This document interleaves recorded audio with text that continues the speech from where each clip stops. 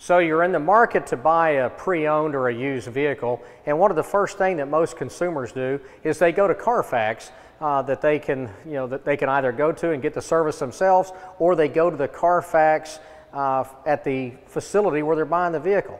Sadly, however, they're not getting the true story, the accurate story, because CARFAX can only report what they receive. In this tragic crash that happened behind me here, the dealership that serviced this vehicle, they selectively chose what they sent to CARFAX. What they didn't send to CARFAX was that this vehicle had a history of airbag problems. What they didn't send to CARFAX was that this vehicle had been involved in 2 previous car crashes. I don't know about you, but consumers want that kind of information, and when CARFAX doesn't receive it, the CARFAX is actually worthless.